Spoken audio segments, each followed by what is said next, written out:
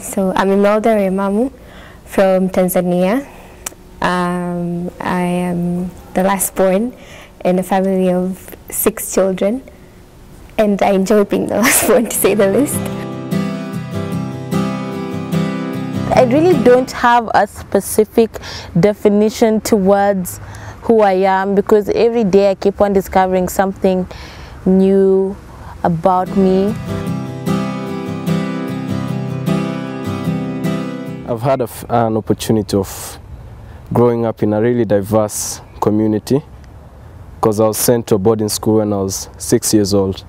I think that's the experience that started defining myself, because I grew up to become, I was dependent on myself for most part of my life.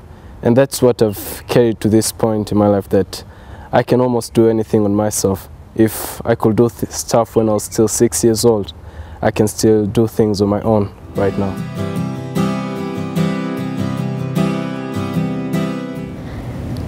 I think before I came to ALA, the common and standard definition of being an African was being black, right?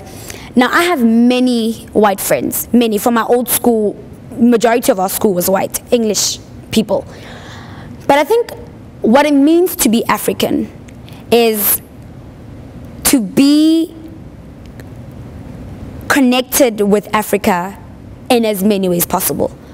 Physically, emotionally, psychologically, mentally, it's more than just being born. It's you understanding where you come from. You don't have to know every single culture in Africa for you to be African. I'm an African, I know a lot about my culture, and I'm still to learn a lot more. But it's about pride, right? It's about, I'm born on the African continent, I share something common with the African continent. When the African continent suffers, I feel it too. So it's a lot more than just being born. It's about being connected with the African continent and taking some of the things that other continents don't do that you take pride of. So having phrases in your own language here and again when you're speaking to your friends, ululating, having these wedding ceremonies that are very different across the African line. I mean, no wedding ceremony is the same.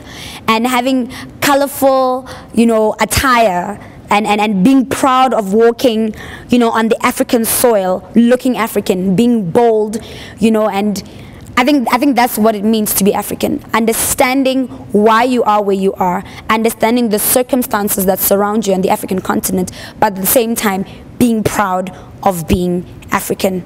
It's not about color, it's not about hair, it's not about your eyes, it's not about your hips or your bum. It's all about feeling it, understanding why you're here, and wanting to share the cultures in Africa.